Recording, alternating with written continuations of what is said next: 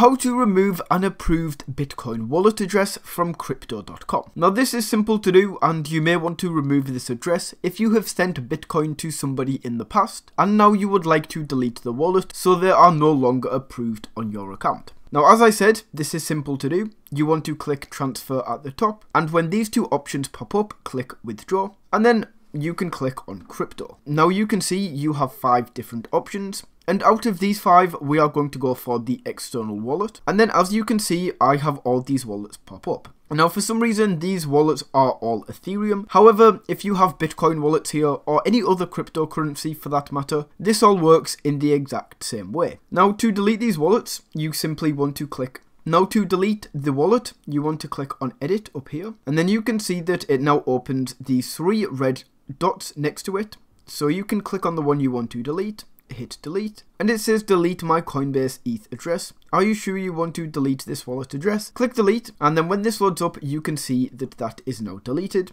And that is how you can remove approved Bitcoin wallet addresses from Crypto.com.